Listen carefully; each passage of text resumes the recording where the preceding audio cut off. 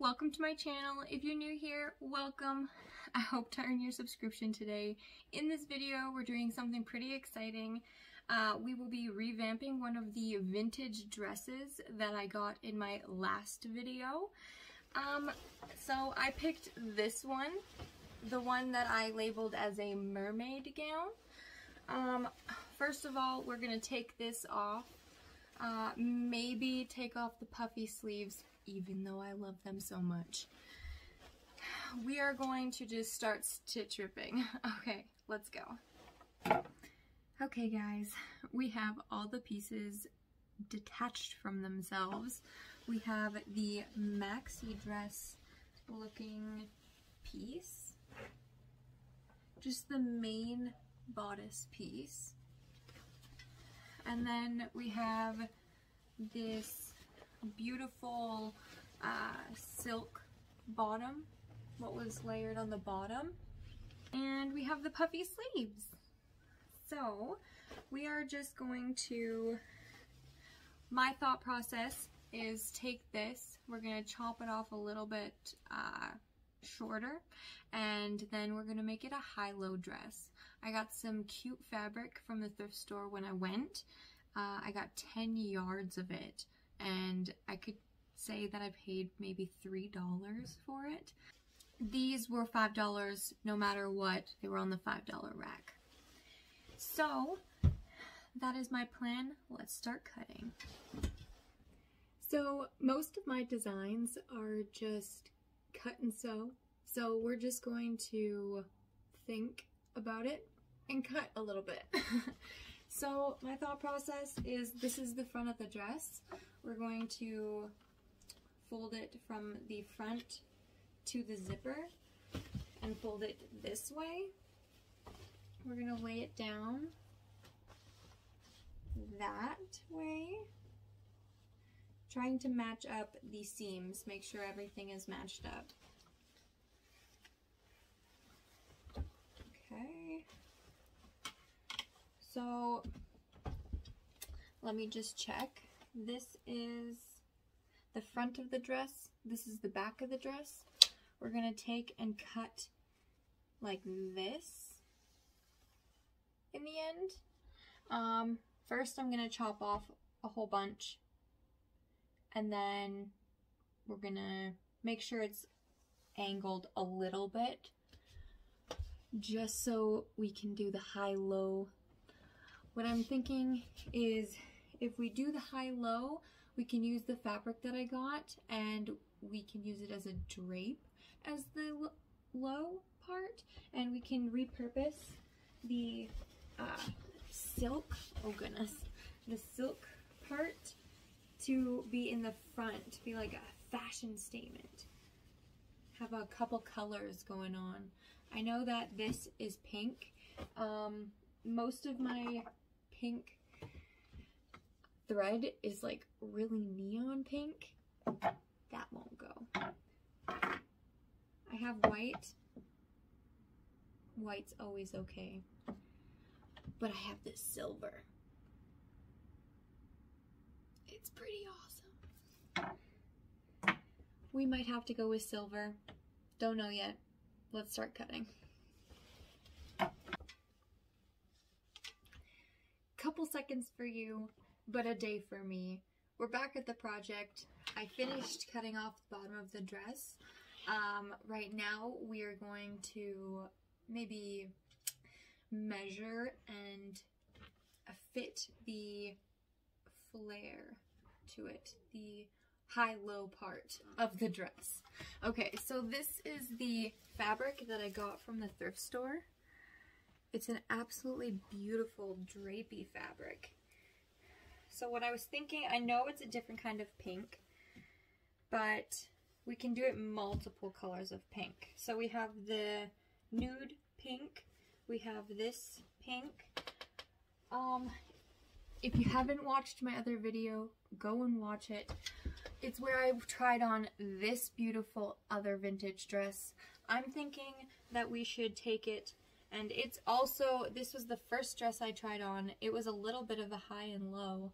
If I take and chop off the whole, or seam rip the whole bottom off, we can actually use it for the bottom of this dress also. I know there's lace, but why not? So what I'm going to do is get it all situated, and then I'll show you when it's complete. Okay, so we have it all pinned together. We have the beautiful bodice piece. We have the beautiful thrift store fabric we got. If we come over here, we've got the train looking amazing. Mannequin is a little bit big for the dress.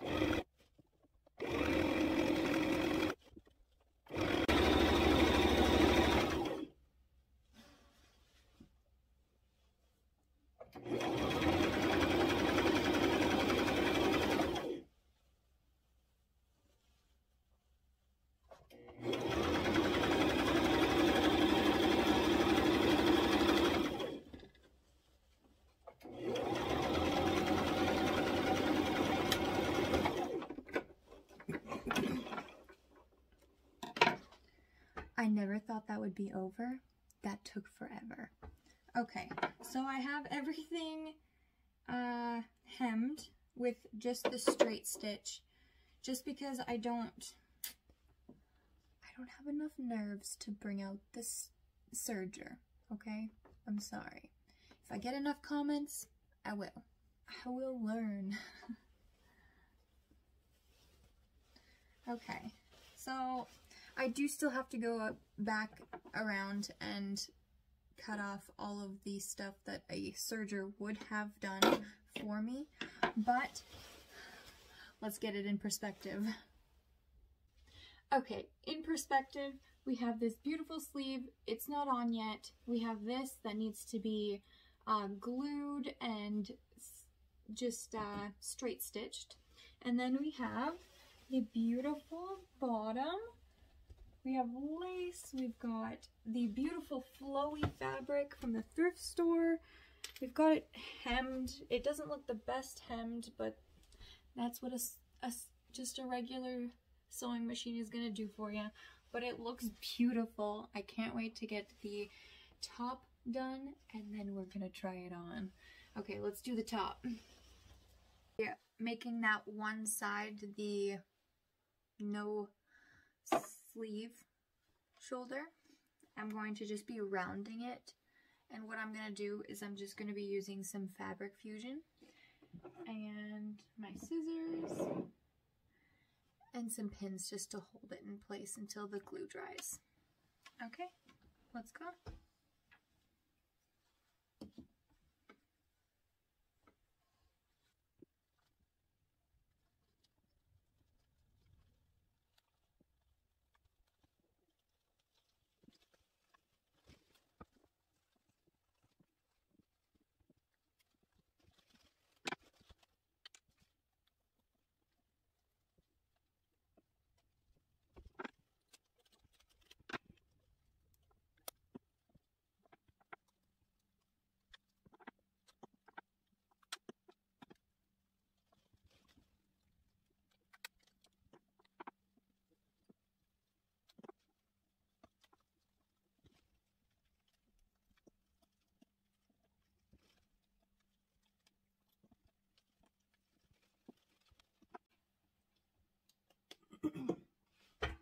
Okay, while that dries, we're just going to stitch on the sleeve and then see how dry this is see if we can take the pins out. And then we are going to probably start stitching along the top bodice line just to match the bottom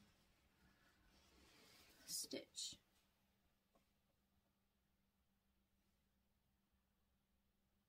If it's focusing, I'm not sure if it's focusing. Bottom stitch. I did choose silver as the thread, which I'm pretty proud of. It looks glamorous on this gown. Okay, let's start stitching on the sleeve. Okay, first what we need to do is actually stitch first, then do the sleeve, because if I were to do it differently, the sleeve would get overstitched, if that makes sense. It wouldn't look good, so let's do it this way. We'll just start from this side and go the other side that's glued so we don't run into an issue.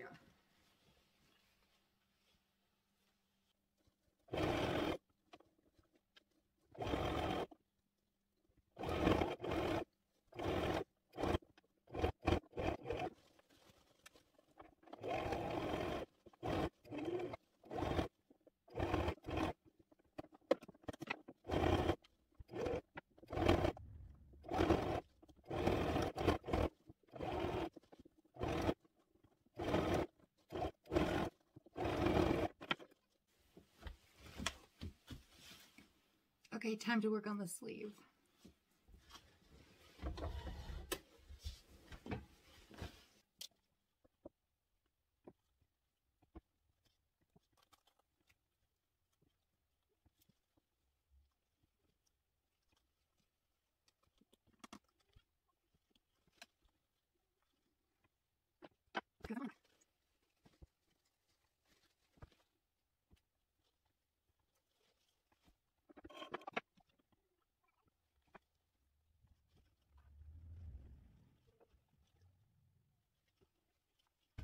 Super excited to show you all.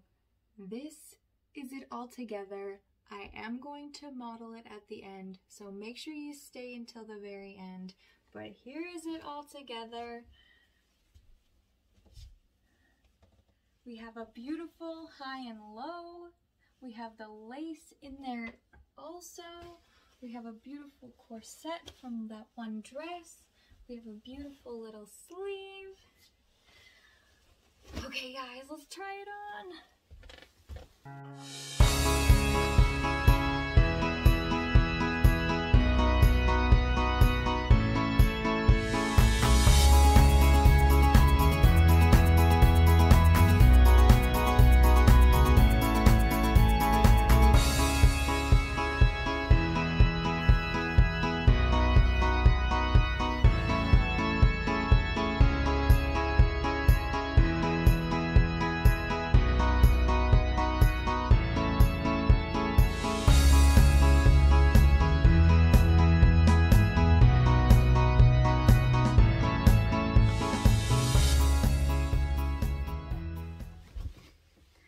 Okay guys, I hope you liked me trying on my vintage upcycled dress or revamped dress.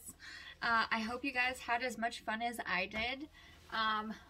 Make sure you comment on what I should do next. Maybe revamping another dress.